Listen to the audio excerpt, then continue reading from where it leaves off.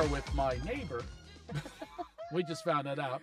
Alisan Porter is our guest. She's won The Voice. She was Curly Sue when she was like 9 years old. What a career. But more than that, what a person. We're going to hear a lot of stuff on how she's still standing up right after this. But I will say, like, I got over the drinking part, and then I moved to other things that were more, I did more alcoholically than drink. Uh-huh. But as we know, it's all the same, It's right? all the Pill, same. fix, snort, Anything with the neck whatever. up. Yeah. So it was a huge part of my story in my younger years, but as I got older, I was just like the best stoner you've ever met in your life. Oh, pot. Yeah. That was your thing? Totally.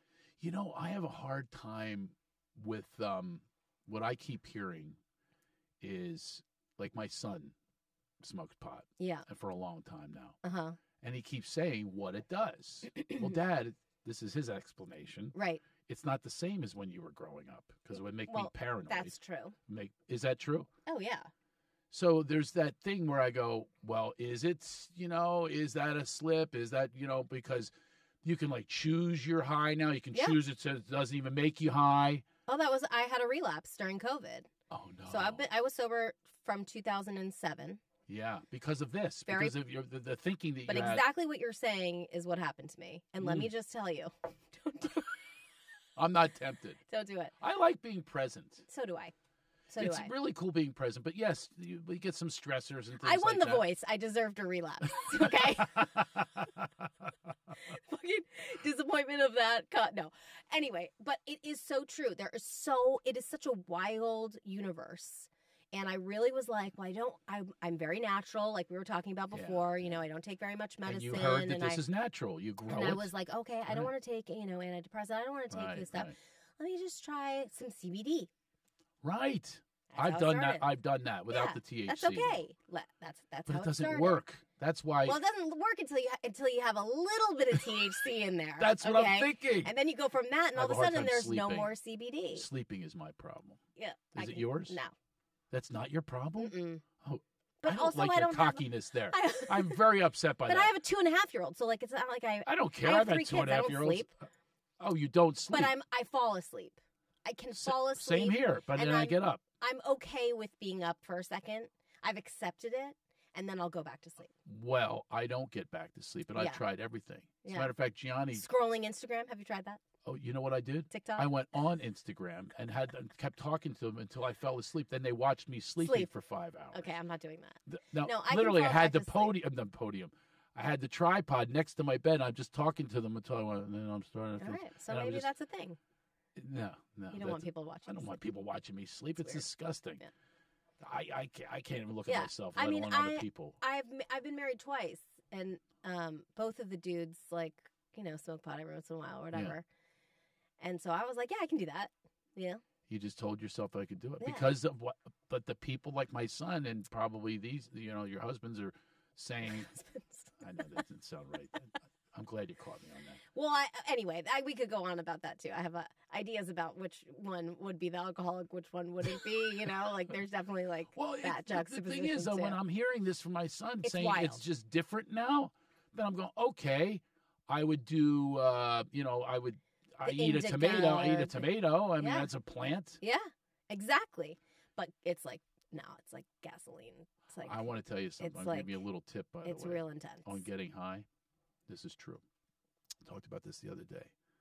Have you ever done breath work? Yeah. Oh, I got high on stage the other night. The way I was singing, the way I was breathing. No. I was singing a song called Like a Drug. It's on one of my albums. It's one of my favorite songs to sing because it always puts me in a high. Wow. And I literally said to the audience, I feel high right now. Because of the breath work. Because of the breath. It's a big song. It's a lot of breathing. It's a lot of high notes. It's a lot of And it's from your diaphragm. Control. So it's diaphragmatic breathing, right? Totally. It's totally a breath work song. Interesting. I've never had it happen during a song. My ex-wife she does breath work. Yeah, it's wild. I've done acid. It was as high as I've been on acid. Yeah. I'm talking about really heavy breath work. Yeah. Where you're basically hyperventilating. Yeah. You're probably cutting off. I don't even know. I don't know if it's good for you. All I know is it's probably good for you. Don't need to do the other because you can do that. You have access to your breath at any time. I think what you said is really I really do like being present. I really can feel. I enjoy the ups and downs of life now. I'm not trying to numb out anymore. And I enjoy being able to teach my children to go through the highs and lows without having to figure out a way to get around it. And work through pain. You know, there's no worse pain than the avoidance of pain. It's very true. And I don't think many people realize this. And if anybody's going to get some messages, listen to us, because that avoidance of pain, it exacerbates and it festers. Yeah. And you're not dealing with truth, and you're just putting Band-Aids on a leper. Yep. And it's no way to live. No, and I can tell anyone that I've been through hell, and there's nothing that's going to make me drink. Yeah. Or do drugs. Yeah. It's just I've been through, and also good things, weddings. Sure. My own and others. Yeah. Right? Oh, yeah. You can make it through, you can make it through all those things, but you have these traditions. You think you're supposed to have a drink. You're supposed to have a shot. I'm fine. Yeah. I mean, the only thing that would lead someone back to it, I think, is avoiding life, avoiding what's in front of you. Good, bad, and different. Life could be death. Yeah, I mean, you could be avoiding, your death or someone else's death. Sure. No matter what it is, I have found no purpose. That's awesome. In finding this other route to take, as opposed to being more present and going within, because within is always the answers. Oh, 100%. I didn't drink during COVID. I didn't drink during my relapse. I had no desire to drink. Yeah. Because I really had convinced myself that I was going the natural route and that I was going to be able That's what, yeah.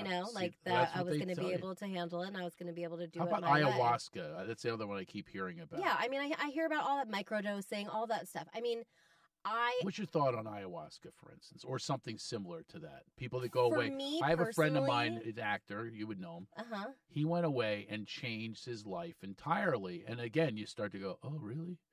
I believe in the power of plant medicine. I fully believe in it. I believe in psilocybin. I believe in microdosing. I think that's, or, the ketamine stuff and the journeys and being led through that, all that stuff.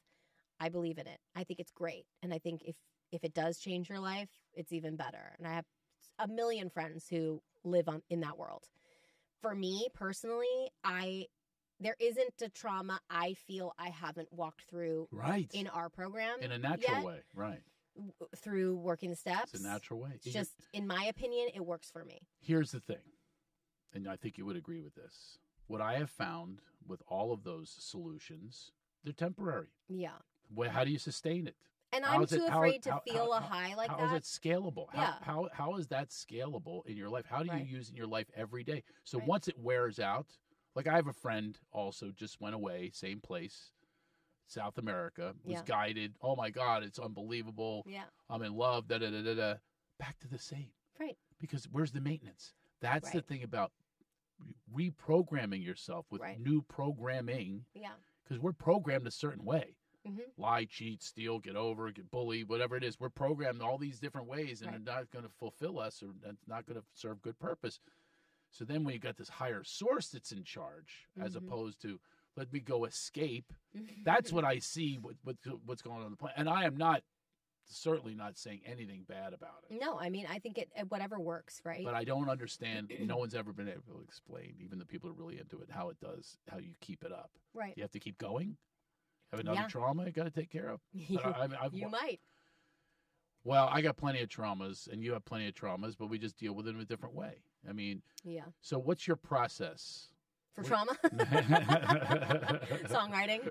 Oh, is it really? Yeah, songwriting, singing. I mean, obviously, I do the necessary things that I've been taught through my years of being sober. We're conditioned to respond to certain ways. I heard early on in my sobriety, if you're in a control room or in a recording studio, there's all these wires connected to one another, and one by one, we're sort of unplugging and connecting them to the appropriate connection, which will make beautiful music, right? Oh, I love it. Yeah, so I always think about that. Okay, well, I got a plug that's something's going on with this plug, and I got to unplug and replug it in somewhere else and see if, I also had no, idea of what my higher power was or what God was to me. I wasn't a spiritual person. Or religious. I wasn't religious. I wasn't spiritual. And that side of whatever that is for me, I had like a spiritual influencer kind of come for me the other day because Does he have a blue check?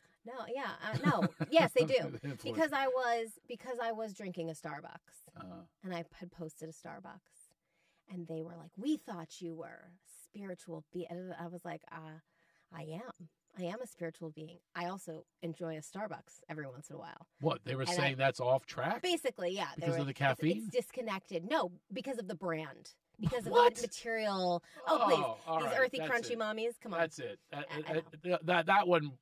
It's wild. That's why I have my saying. I gave you a T-shirt stuck between Namaste and Kiss My Ass. I go right to kiss my ass on that one. that is a kiss my ass, mama. Agreed. You've got to be. I didn't even know where you were going with this. Oh no, it's crazy. I couldn't imagine it's somebody. Take your kids to Disneyland again. That's what they said. I said if I can't take my kids to Disneyland and still be a spiritual being, I think you're a little confused here. Spiritual in any. Nothing's more spiritual than Disneyland. That's a happy place. I feel the most connected there. I fucking love it. We're going to have an argument now. Don't come for me for my Disneyland. I call it the crappiest place on earth. Listen, How about build some? It. Hey, Walt. How about some shade? Okay, fine, fair. There's no shade, okay, I even get the special treatment. I go. You do? Oh yeah, I'm gonna go with you. Oh yeah, I got the whole Club 33 and what everything. The hell are you complaining about then? Oh, the shade? I still complain. I'm going to get you a big hat. We're going to go. I'm not going with a big hat. You get on a roller coaster with a big hat. You can take it off for the roller coaster. And that lasts for 2.5 minutes. The point you stand in a long line for and I'm even in the short line and it's too much. And the heat he took out all the orange trees. Oh, I love it. All right, so we're having our first argument. That I will never agree. We'll agree to disagree. Disney, you love that place. I love it so much. So many people do. I love it. So we're going on What is it? Is it an escape? We go all the time. Yeah. Yes.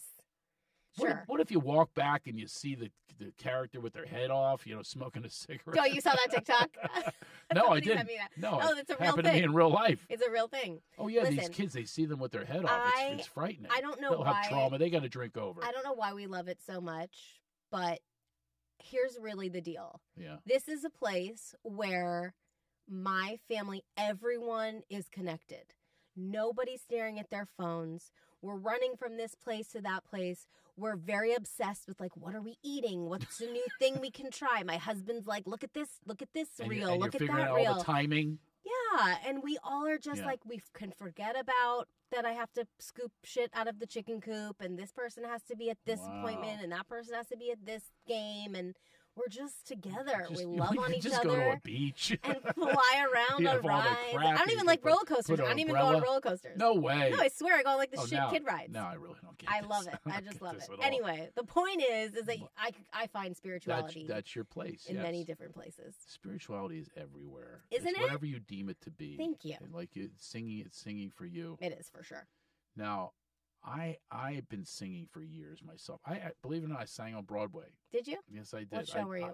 I was. I did that too. I was the opening act for Kenny Loggins. That's great. And Kenny, the guy, got sick, and so an hour before the show, I had to learn the bass line. Wow. And I came out, and anyway, did my comedy show, and I came back out. And I was also headed for Broadway. I was a lead in a play called Funny Business, and it was like a chorus line for comedians. I was in a chorus line. You were in a chorus line, weren't you? Yeah.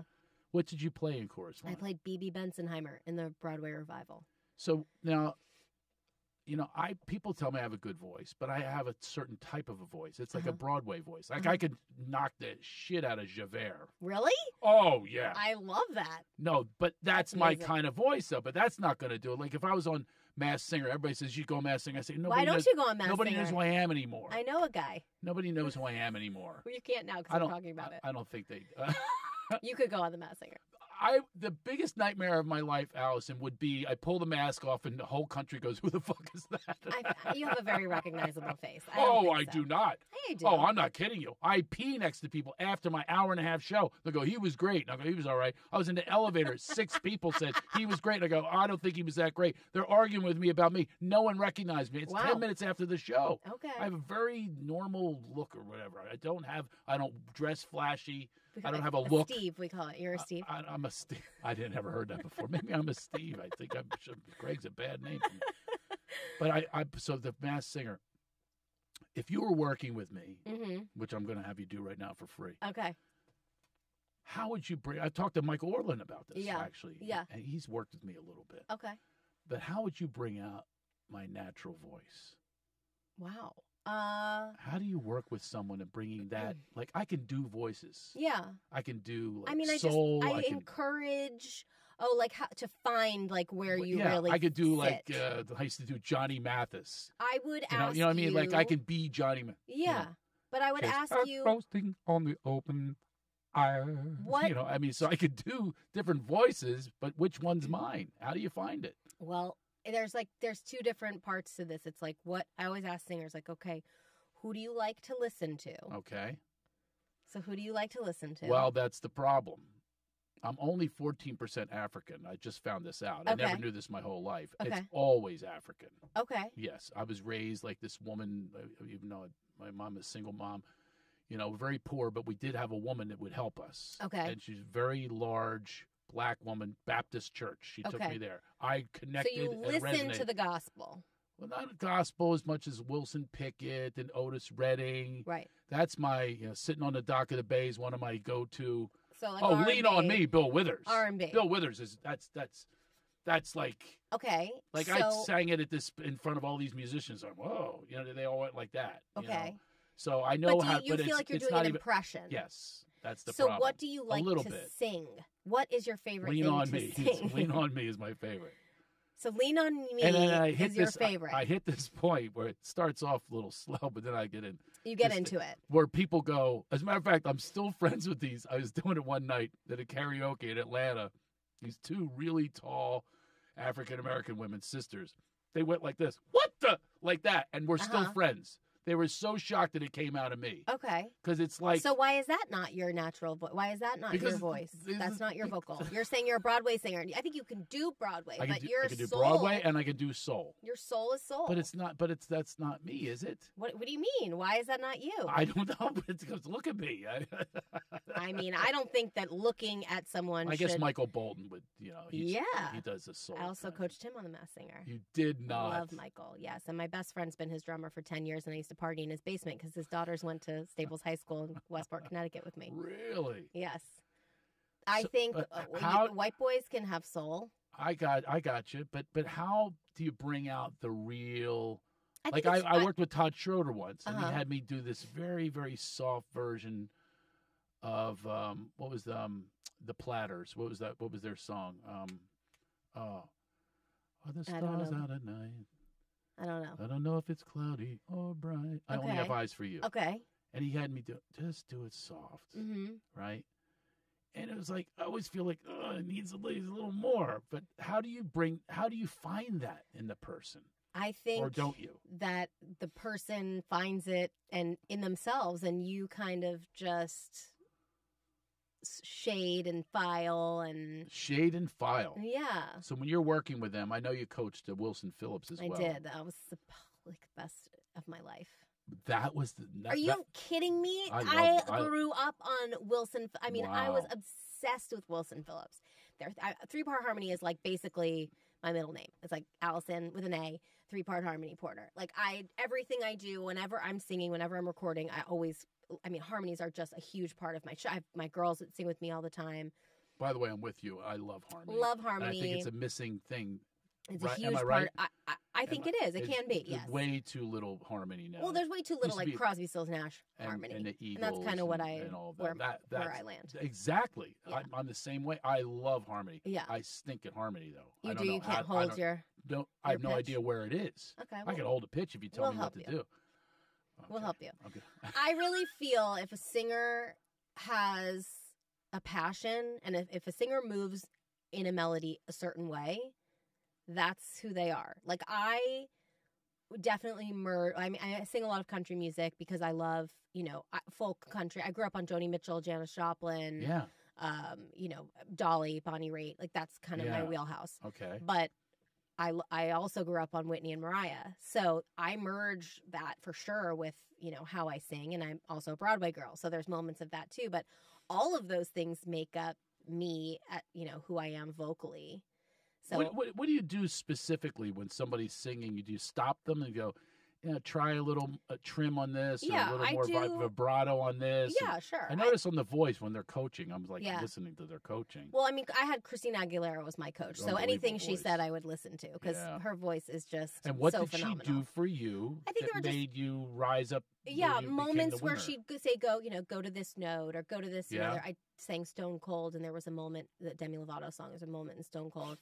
I'm happy for you, know that I am. She said, why don't you go, know that I am? So like that, She suggested that kind of stuff. And I was like, oh yeah, that's sick. Let's do that.